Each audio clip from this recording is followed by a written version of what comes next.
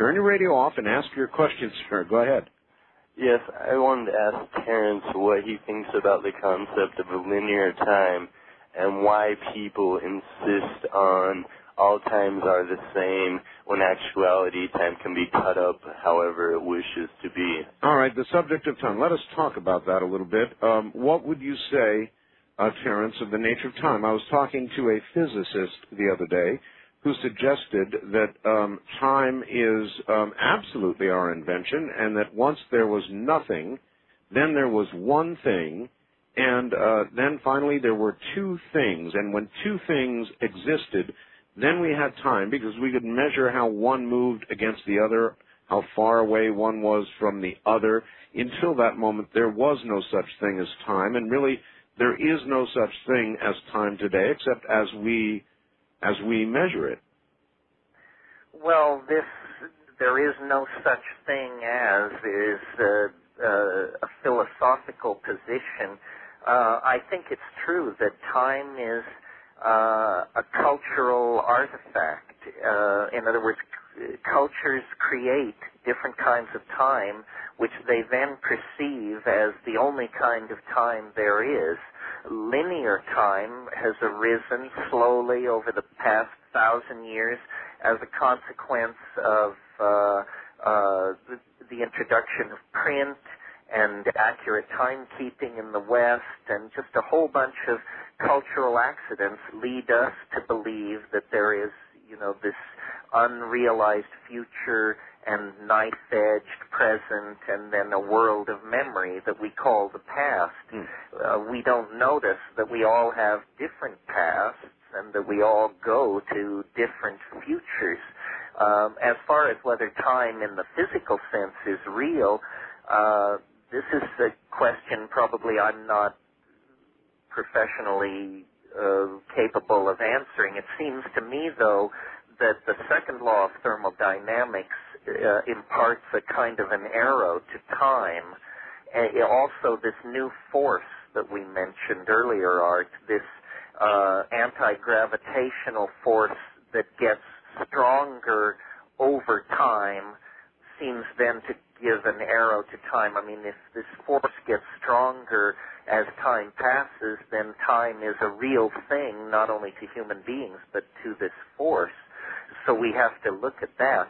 I believe that time is in a fluctuating kind of topology, and that where our models of time have failed is that we too enthusiastically embraced probability theory. Probability theory makes the error of believing that you take a series of measurements, then you average them, then you divide by the number of measurements you took, and that this somehow tells you something useful. That, in other words, when the measurements were taken is not important. The time is smeared out by probability theory. And I think, that time is, that probability is fluctuating on many scales. The first thing you learn when you study probability in an academic situation is that chance has no memory. In other words, that the flip of a coin is not affected by the flips that preceded it. But no gambler believes that. Experience shows that if there's a run toward heads or tails, you should bet that way. Well, I think this indicates a universal tendency toward a fluctuation of probability that is how the universe actually sculpts itself into higher and higher form. This is not the theory of evolution that Darwin came up with, which sort of pushes from behind. It's a theory that there is a kind of attractor in the future that is actually shaping processes, pulling us, as it were, like iron filings in the presence of a magnetic field. But this is a field that acts through history. Well, you can even observe, Terence, a macrocosm of that in your own life. In other words, if the coin coming up heads means good stuff happens to you, we go through these cycles where nothing, literally almost nothing bad can happen. Everything is good. Everything's coming up heads.